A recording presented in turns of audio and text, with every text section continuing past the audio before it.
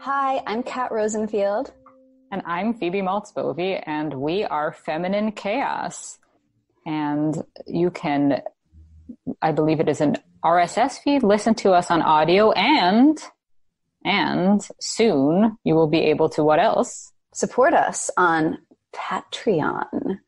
Or Patreon. We don't know. Might know.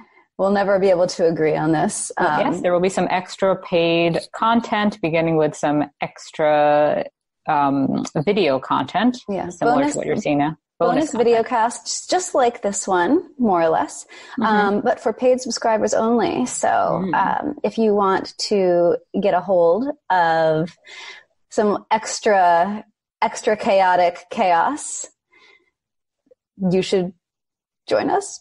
Yes. We're still a bit work in progress, but it's getting there, and it's going to be fantastic.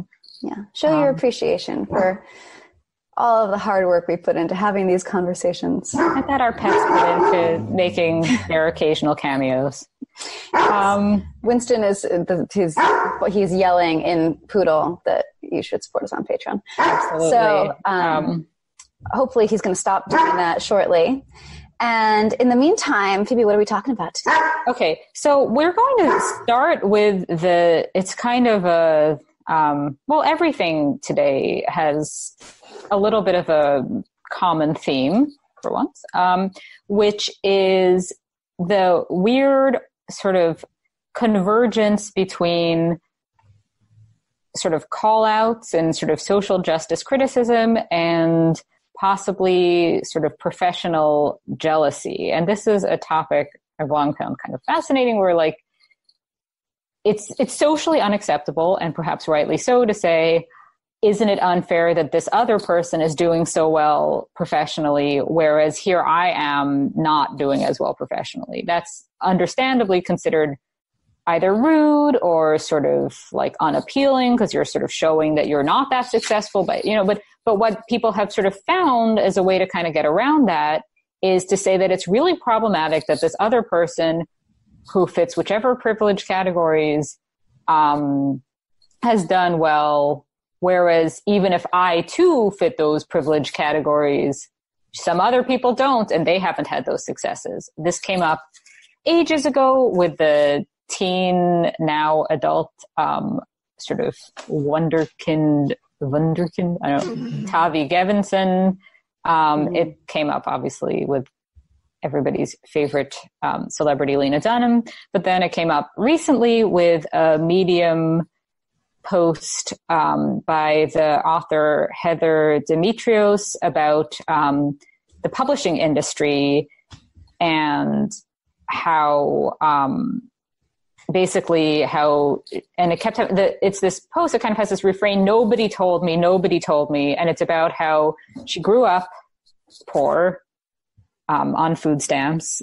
She then made a ton of money by publishing standards with some novels she wrote, and then they didn't do great.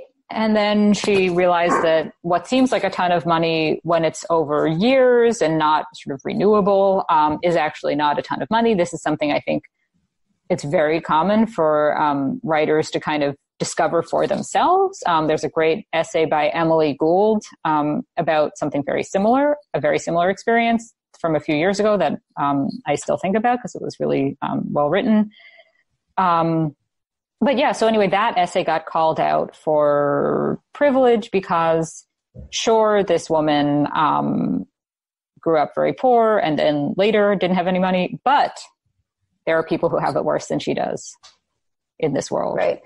There was this undercurrent there, actually, of, you have white, cis, able-bodied privilege, et cetera. How could you mess this up so badly? Yes. Like, how could you screw your life up when you were already born on third base in so many ways? Yes. And I think that there's an Onion article that I quote in my book. So it's from, obviously, since book's from a while ago now, the Onion article, goodness knows when it's from, but something like, man squanders white male privilege working at the Best Buy. And it's great because it's like, is he squandering something, or is the point that in fact plenty of white men work at the Best Buy and that's not actually strange? And that just having certain very, very population level advantages does not mean that your life leads effortlessly to CEO world. Right. Whatever that is. But there are so many essays and articles that kind of currently fit into this trend. And I feel like we want to talk about all of them. It's true. We do, but we can't. Not all in one podcast.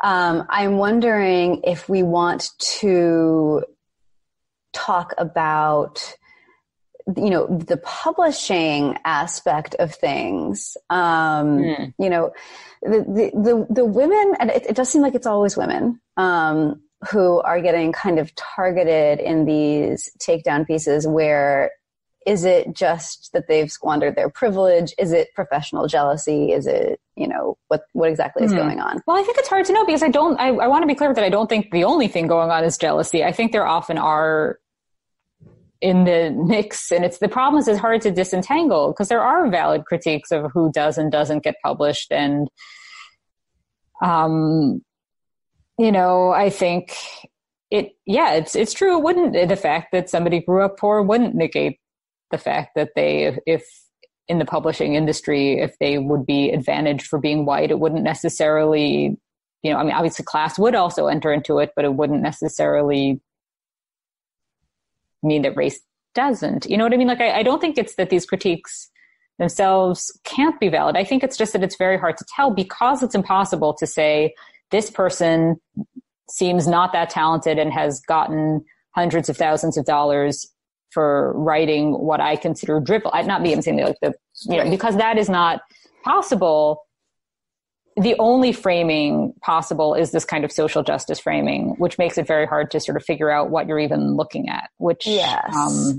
What's interesting, is that, there's never really the step back to say, the vast majority, like 99.9% of people never get these opportunities, whatever color they are. And like the unfairness of it, is kind of built in, it's something that very, very few people get to do, whether it's to become a sort of a public intellectual political figure, or to publish a book, or whatever it is. Mm-hmm. I wonder also how much of it comes from people for whom these things are just like very, very remote, and how much comes from people for whom they are not remote at all and who are intimately familiar with what it means to publish a book. Yeah. And that much more shocked by like a huge advance. And I want to put a pin in that for when we talk a little bit later about the Vogue profile of Rihanna. Yes, but yes. I think that might be kind of the other end of the spectrum, because the first one we're going to talk about, are we ready for the first one? Yeah. I mean, after Heather Demetrios, we also, the second first one, never mind. Yes.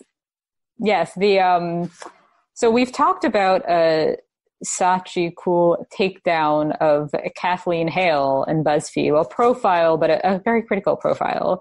And the same author, the same BuzzFeed writer, has also written somewhat notoriously these days about how the sitcom Friends is problematic, which I don't mind that, because Friends, I think, is a terrible show, not because it's problematic, but because it's just atrocious and I can't sit through it. But more recently, she wrote a piece, and we're going to talk about this one, about a profile of Lauren Duca, the writer a Teen Vogue writer with a new book out. Lauren Duca is known for having gone on Tucker Carlson's show and defended writing about both knee-high, thigh-high, neck-high, some sort of boots. Neck-high? Why not? I'm sorry. Are all neck-high on the boots. So I say neck-high boots. And also being interested in politics and passionate and activist and such. And she called him a sexist pig, too, which was apparently an iconic moment that I missed the first time around. But having watched the video, it was indeed pretty enjoyable. Yeah. I mean, I think it was a fun moment, a fun clip. And she also famously wrote for Teen Vogue about how President Trump is gaslighting America. And she's very much like of the sort of women's march zeitgeist of feminism post-election.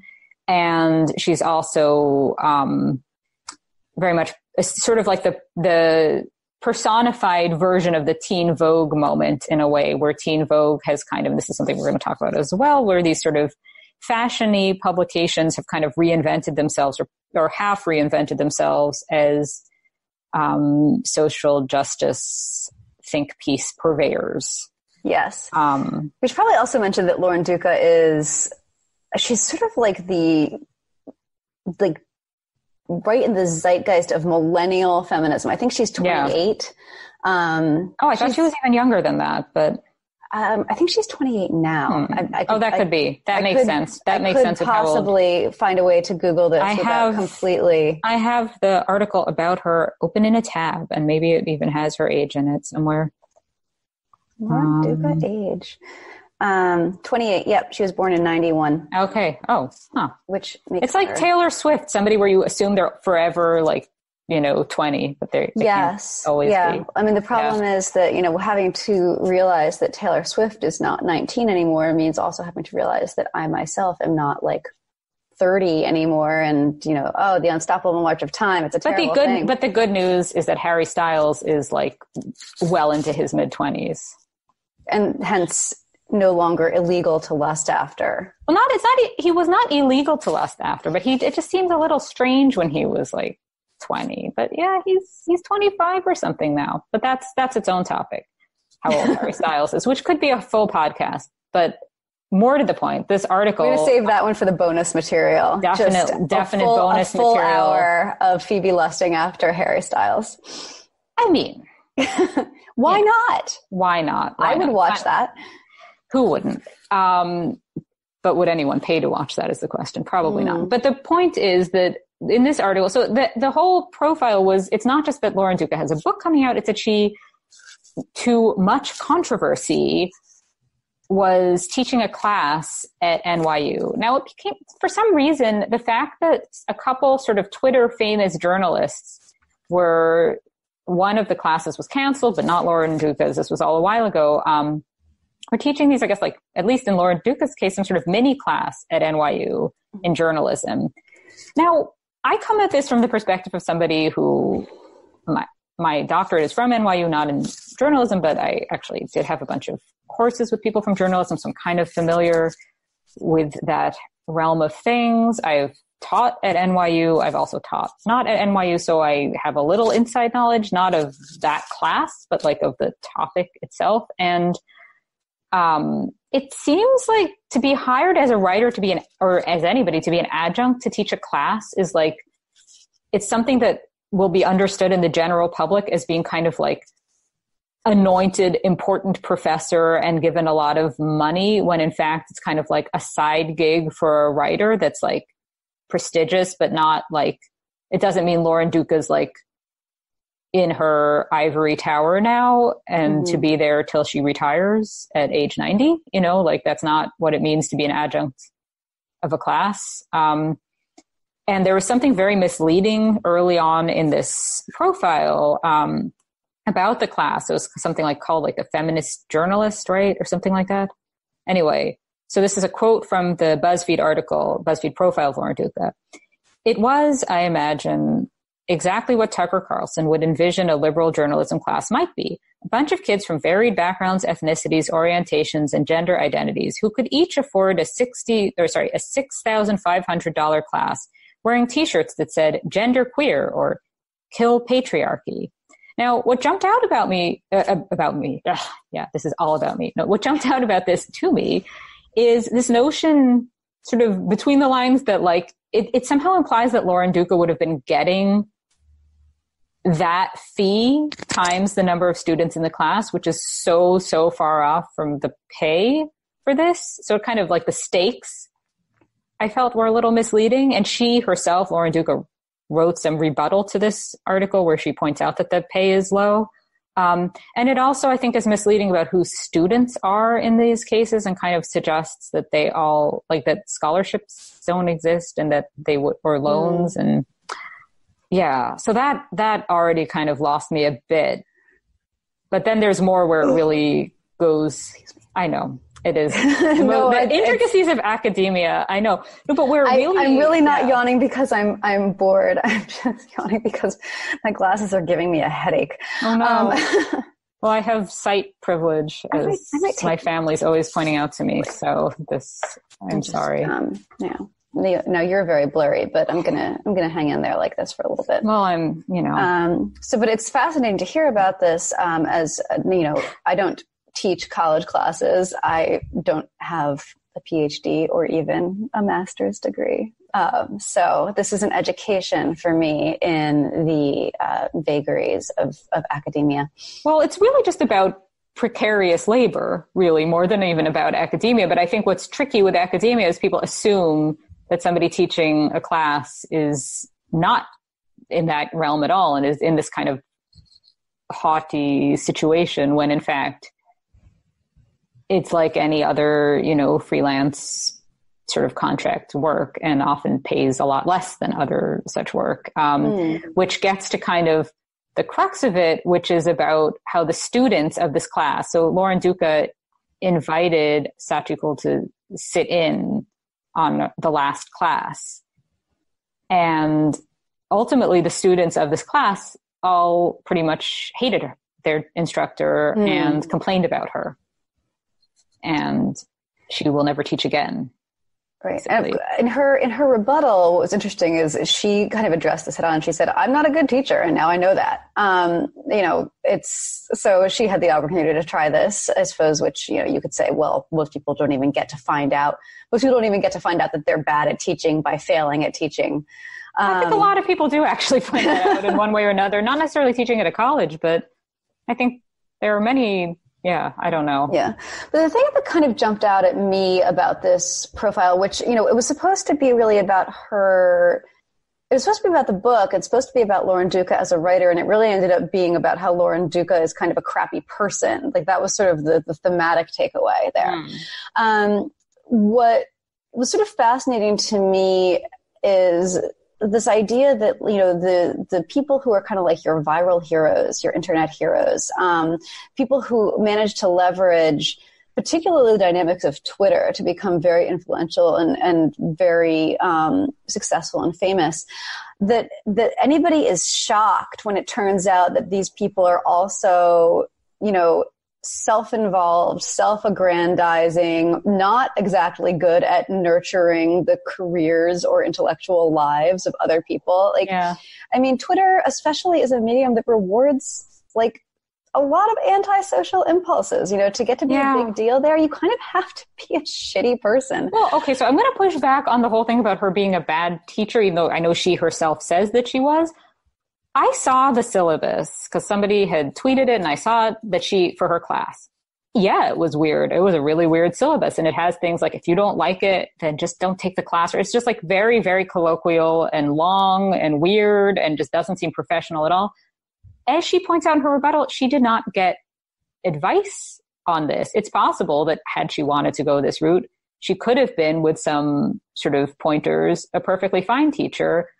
When I first taught a class more than 10 years ago, I'm not sure that I would want a BuzzFeed article about that. You know what I mean? Like, this is something that takes a lot of time to get better at. And, it's a different skill than so for Lauren Duca's case, being kind of like a social media personality, and, teen Vogue writer. In my case, being very, junior expert on the Dreyfus affair. Yeah, very useful for teaching French grammar. No, you have to have experience at these things. And it seems like she wasn't given pointers, had one chance, and it didn't go well. And this whole notion of her being, I feel like I don't know that it's about whether or not she's a shitty person.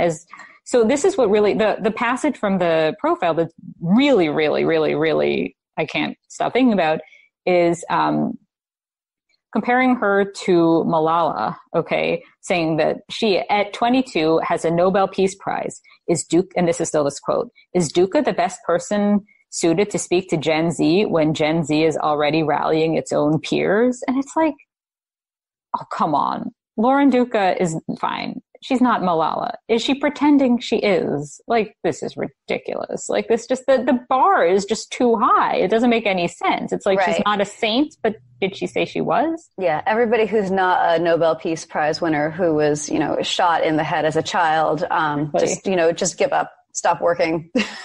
Well, exactly. And not trying to contribute anything to the discourse. I mean, that's obviously an impossible bar. It's that type of profile, as Kat has written about this type of profile in a different context, but where the person profiled, the argument of the profile is that the person is an asshole, and it just leaves the reader more sympathetic to the person because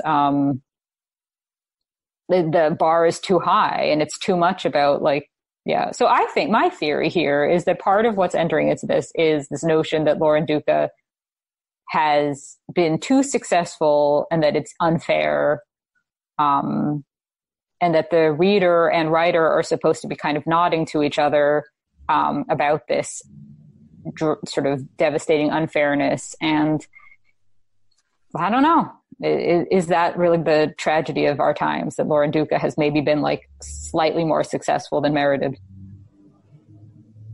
Yeah, it's true that I did come away from this profile feeling, sympathetic towards her, which is interesting because she says a lot of stuff, even in the context of the profile, that I found really obnoxious. And there's a certain, her Twitter persona also is not my favorite thing. But it's bizarre how she is, she clearly perceived throughout her conversations with this reporter that this was not going to be a friendly piece, that there was going to be an angle on it that was deeply unflattering to her. And she alerted the reporter during their conversations to the fact that she had figured this out. And it's her quotes from these exchanges are presented look how paranoid Lauren Duca was that she thought I was out to get her, but you were out to get her. This, that's exactly what this piece was. It was a takedown. Oh, yeah. The idea that, that we should kind of make fun of her, or mock her for having accurately perceived what the nature of these exchanges actually was. That does seem a little bit bizarre to me. Well, yeah, absolutely. I think what seemed, so this relates to basically normally when you see an article that's making fun of some college class and being oh, the instructor is such an idiot, and look what's going on at the university, at these, universities today, ha ha ha, whatever. It's kind of a from the right critique. And here's an adjunct was disliked by the students. The administration is already on the case. It's not like journalists need to save the day. No, the administration already knows and they're dealing with it. It seems kind of not very good progressive behavior to be so crappy to the instructor. But then it also I started to feel very bad for apparently one student in the class was having problems to do with language. And then it becomes this whole big discussion then also in Lauren Duca's rebuttal, where she's saying no, this was actually just a bad student. And it's why is this even public knowledge to begin with? It just something about it seemed I find it off-putting when sort of from the right critiques of academia turn the classroom into for public dissection. And this, I don't think it's any more appealing from the left. And if anything, seems somehow more hypocritical. I don't know. Yeah. But I say give Lauren Duca another chance to teach a class, and maybe that'll be the one. I don't know. I'm not going to be taking it, so it's not my fault. No. I think in time she could potentially, who knows, anything's possible. But if she wants to, and it doesn't sound like she really does. No, I think she'll be fine without it. I don't think who knows. But yeah, Do you have more on that article? For a second there was a thought in my head and it flew completely away, so completely that I have no idea what it was. So it might come back. Yes. So moving from teen Vogue to grown-up Vogue. Oh, yes. That is a fine, I'm happy with this transition. Yeah, that's a good one.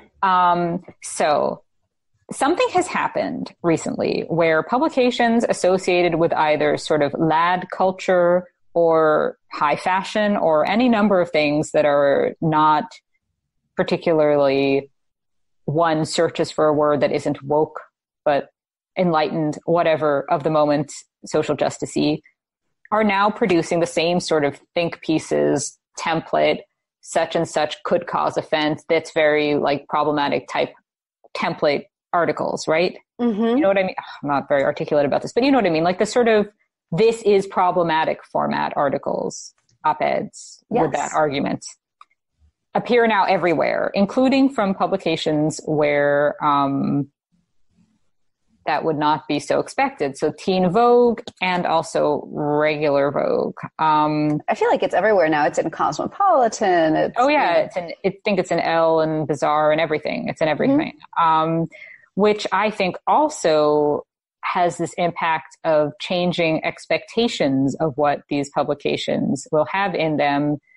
And the same publications, I guess what I'm really struck by is that the same publications where, as I remember them as physical magazines, like from my youth, would be like, of course, the only people worthy of looking at are like rich white supermodels, who are, like it would either be socialites or supermodels or often some sort of like maybe crossover type thing. Although I guess that's newer that's mm-hmm. such a crossover. But now it's like they're taking a very different tack. And when they kind of dip a toe into sort of the old, like people are shocked that something in Vogue could be problematic. Yeah. What's funny to me is my theory on this is that this is basically what glossy women's magazines have always done. They've always been about preying on women's insecurities to, mm-hmm. To either have them buy stuff or to keep them reading or both. It's just that it's no longer trendy to shame you for your body or your bad skin or your shitty hair. But they're still in the business of making us feel bad about ourselves. Mm-hmm. And so now your problem areas are are like your problematic areas instead. Ooh, I like it. Right? That's fantastic. But it's so superficial. It's to avoid having the economic critique, right? I mean, isn't that the whole idea, that it's to just do the trappings and not? Yeah. It's Emily Ratajkowski in an armpit merkin. It is. It's so we have 3 subtopics for this section, and I do not know which to begin with because they are all very apropos. Do you have a preference between the 3 that we have here? We have, I don't want to list them all. I want some surprises, but. Well, since we're talking about Vogue, and since I wanted to put a pin in this topic earlier, let's segue into the Rihanna. Yes, let's do that. Okay. Explain it. Yeah, and this it's interesting because this also circles back to the Lauren Duca piece and the one we talked about even prior to that, where there's this element of, criticizing a writer for being privileged and so on. But just to quickly recap what I'm talking about before I talk about it. So Rihanna, who is this Rihanna person? Rihanna, on the cover of Vogue, which is a big, exciting deal to begin with. She was a pop star and also a makeup entrepreneur and fashion. Does anybody not know who Rihanna is? I don't know if our audience knows who she is, but they have to. I feel like they must. Her saturation. I think we will have a comment. Who is that? From somebody who's making a point. Maybe. maybe, but they would have some nerve. Mm-hmm. But yeah, so she's on the cover, and as is, per Vogue tradition, in addition to her photo shoot, she's profiled by a writer named Abby Aguirre. That seems possible. Not sure how to pronounce her last name. It might be, I think Aguirre. Aguirre. I think so, but I'm not. Yeah, sorry. I've only read it. I have not heard it pronounced. Aguirre. So in her profile, she mentions up front that when she arrived for this interview, which had been rescheduled several times and rescheduled earlier each time to the point where she was arriving to this interview with basically no notice, that she did not have a list of questions prepared. And so when she sat down with Rihanna, she said, I didn't have a chance to prepare a list of questions for this interview, so I'm winging it. You've got to help me out here. Mm-hmm. And boy, did Twitter get upset about this. Rihanna's scary fans, known as the Navy, particularly were upset, but also fellow journalists went just kind of bonkers on this writer, saying that this was, the disrespect, the height of privilege to show up to an interview with Rihanna, which is at least as good as, if not better than, meeting Jesus Christ himself. Like, how could you do this? How could you admit it in print, and how could your editors let it through? So there was this, there's a lot going on here, but one of the things that was interesting to me about it is the instant idea that there was racial subtext to this, that a Black woman writer who, would never be given this opportunity to begin with. And if she had been, she would never have the nerve to show up unprepared, or to admit it in print, or to admit it to Rihanna.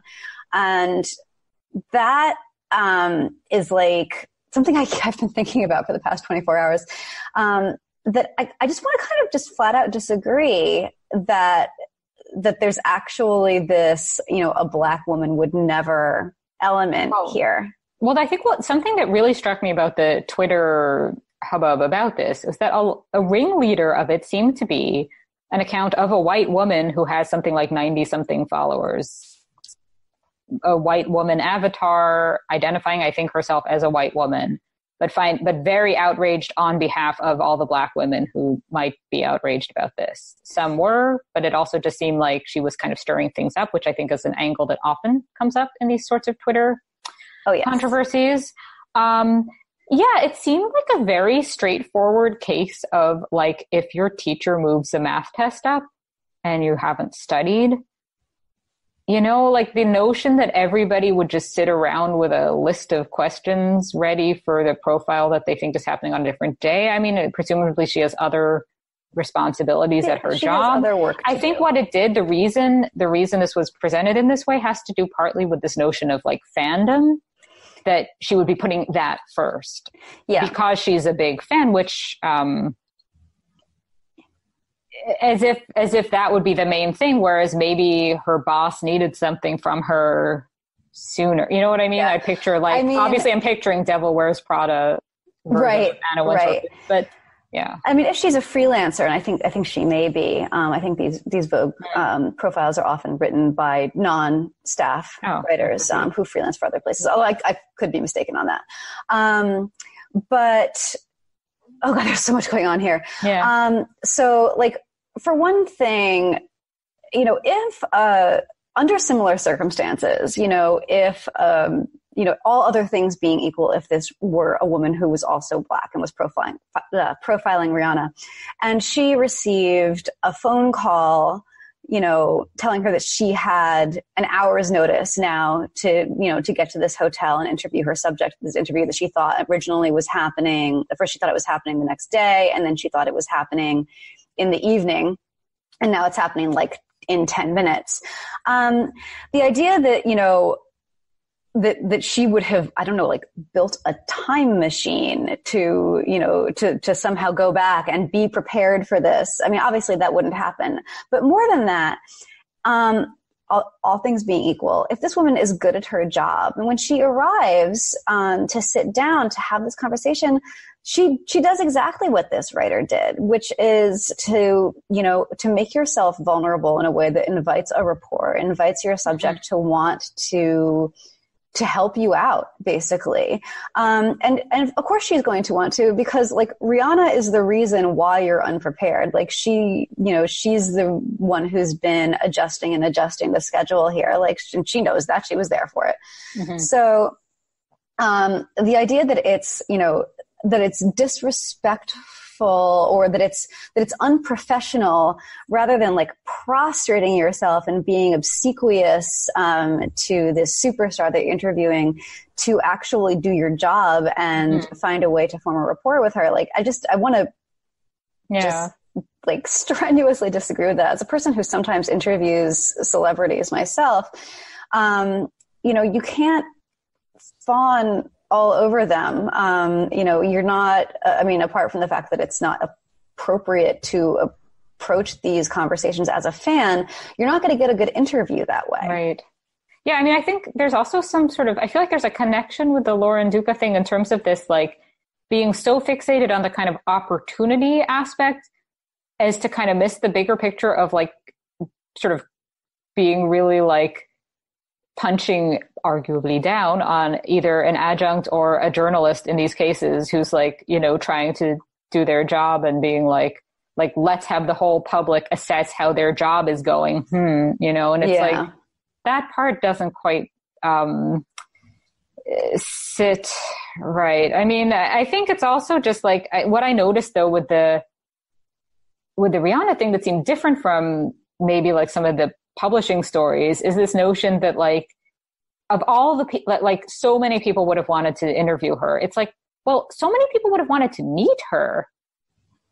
I'm not a celebrity interviewing journalist. I don't feel like I'm in the, there are celebrities I like. I don't know that that's really like, that's not, I've written profiles, but not like celebrity, like this notion that everybody who wants to meet Rihanna also is like a contender for this position to profile her for Vogue sort of seems like a bit of a misunderstanding of like, I feel like these were almost two different kind of interlinked conversations. Like everybody who wanted the opportunity didn't necessarily want it professionally. A lot of people just wanted to meet her, which is, a very famous person. I mean, this is an area where the writer herself didn't do herself any favors, and I think screwed up her response, because she's on Twitter. She's like, look, nobody has more reverence for Rihanna than I do. And it's like, that's not the point. It's not your job to be reverent. It's your job to have a conversation that's interesting and to get good answers out of her. So,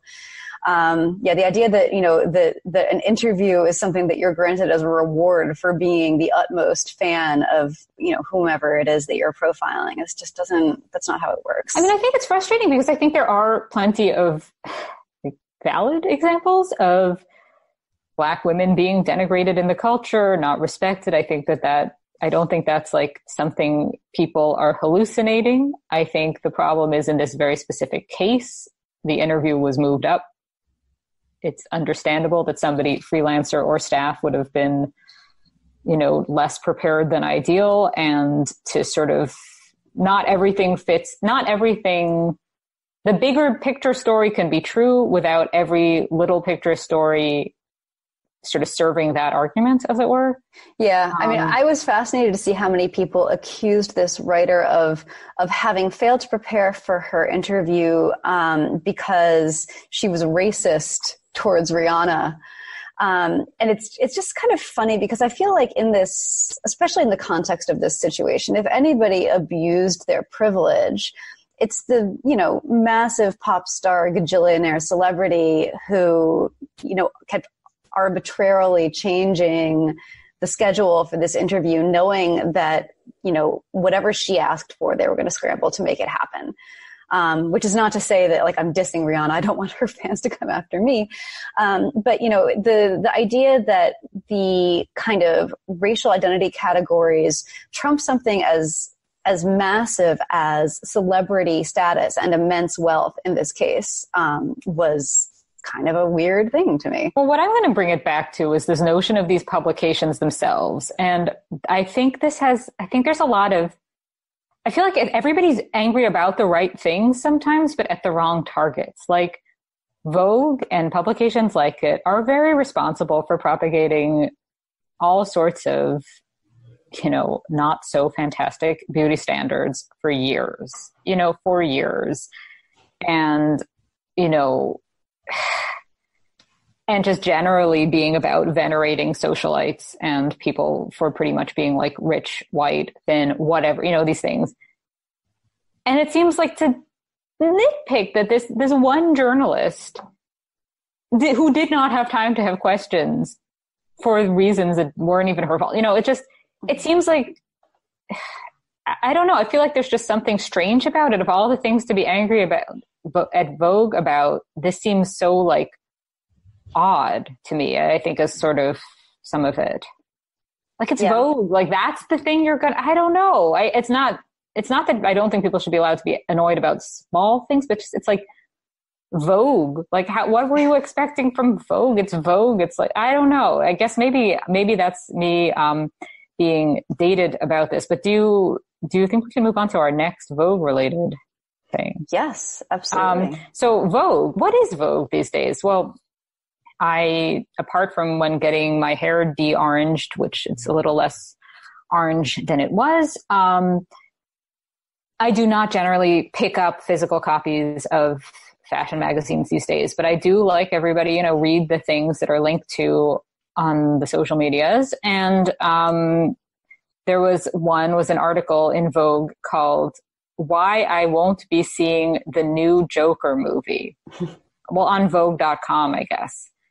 So Vogue, like Teen Vogue, like apparently every single outlet, has just it sort of churns out these think pieces. Now, I have a conspiracy theory about this particular one, which is that it's cheaper for Vogue to run that than to send somebody to actually see it and review it.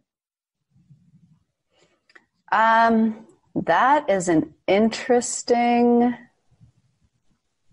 idea, and it's not wrong.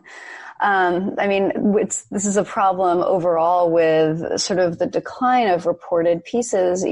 All people want is takes. And there's more of an incentive too for journalists to do stuff like this, like to go see the Joker movie. Yes. And then write a thoughtful review of it. First you have to sit through the movie for 2 hours, and then you have to write your review. Whereas if you're just going to write sight unseen about why you haven't seen it, this is actually just a more efficient use of your time, monetarily speaking, even if you're getting the same amount. Very true. Money. Very true. I think this is something people don't necessarily understand about freelance writing, but if you want your fee to add up to even minimum wage, and you have the option of reporting something, really researching it, reviewing something that you've actually looked at, or being like, this is problematic, here are 3 links to some angry tweets, blah, blah, blah. It's not necessarily that you think objectively journalism linking to 3 tweets is better. In fact, you probably don't. But if you're going to be making, I don't know what they pay per post on Vogue.com, but whatever, you probably are making a rational decision. And then, of course, people are going to see this and like, oh, look at the outrage, It's like, it is. It's something structural about journalism that encourages this, for sure. And on the left and the right, there's right-wing versions of this as well. Yeah, absolutely. And it's a struggle, as a journalist, if you take your job seriously and you want to produce pieces that have more integrity, it's really like a trade-off, to spend, a week, hours and hours of time reporting a piece so that you can write something careful and well-informed, but that probably isn't going to get even as much traffic as the outraged think piece that you could dash off in half an hour. Absolutely. Absolutely. And then also just in terms of volume that's now expected. Like, if you have to write many, many, many, like, I'm tempted to do the articles, per week, like at a certain threshold, these are no longer articles and these are, turned out takes. There's nothing you can do. It doesn't have anything to do with what could be done. It's just like what's being paid for. But then the reality though, like separating us from the sort of journalist, inside business angle, is there is something that's happened where like everything has to be sort of put through this, put into this like social justice think piece template. And where I thought that was the most surprising lately, was the Sports Illustrated swimsuit edition has become feminist. Yes, it has. They even, I think, included a model in a burkini in their last. Oh, I hadn't seen that. This is somebody linked to a very funny tweet from the Sports Illustrated swimsuit thing about that quoted the article in question, and I'm trying to find where, because this was like really, really, really funny. Something like a woman can be intelligent and sexy.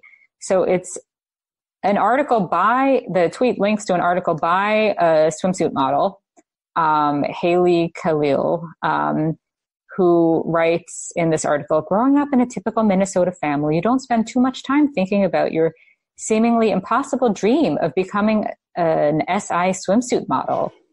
The illustrious world of exotic places, red carpets, and high fashion photo shoots seems unreachable. And I'm reading this thinking like, I grew up in New York City. I wasn't going to be any swimsuit model. Most people aren't going to be any swimsuit model. It has to do with what you look like in a bathing suit. And a very few people look swimsuit modeling in a bathing suit, and they have the option, if they so choose, to be swimsuit models. But what was so funny about this piece is that, so literally if you click on it, and I'm sure some of our viewers will do this now that I mentioned this, you get this like, it's not just that you see pictures of this woman in a swimsuit, but I'm looking at it now and it's like she's writhing. Yes, I'm looking at it too. And it's like, I'm sure nobody's watching us anymore, Kat. They are all watching this woman writhing bare-assed in the sand. I could tell you all my social security number right now and it wouldn't matter. You'd be like... And underneath it, I just have to say, it says, Sports Illustrated swimsuit is a bold depiction of strong, unapologetic women embracing their truths. Right below this video of this woman embracing something, but it's her naked breasts. It's amazing. The whole pretense of it. Okay, I mean, here's a quote from the article. Sports Illustrated swimsuit was the first major fashion publication to humanize the model. Oh. It's like, what? Because like that it's just to human. I mean, they showed more of her human body and possibly even it's just this whole thing. This whole thing. A woman can be intelligent and sexy. She can be an academic and a Sports Illustrated swimsuit model. It's like, well, can an academic or anybody who's just not a swimsuit model be a swimsuit model? Well, no, not really. She can graduate summa cum laude and still embrace her body in a tiny bikini. The former does not negate the latter, and I hope to encourage women to pursue their passions despite social constructs. And this is like, it's social constructs that are keeping me from being a Sports Illustrated swimsuit model. Same. I mean, the social construct of what it means to, that's a poodle in the bedroom. The social constructs that are keeping her from being a Sports Illustrated swimsuit model as well. She was once in some Chanel thing, my dog, but that's another story for another time. I don't think it ever ended up running, but it was for Italian Vanity Fair. She was scouted. I know, but my dog, yes.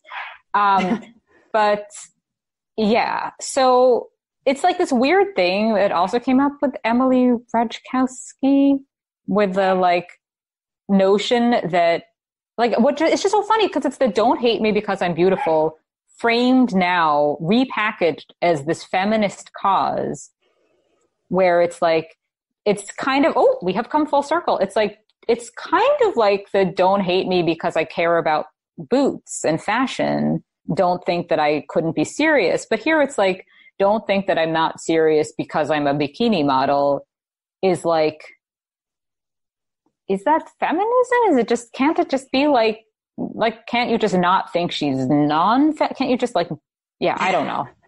I don't know. I mean, I find this breed of, kind of objectification, I guess, so much more noxious than just like what the swimsuit edition used to be, or like traditional Playboy. Just like, let's stop pretending that it's something it's not. Exactly. I mean, this whole, it's a beautiful body in a bikini, like, and that's fine.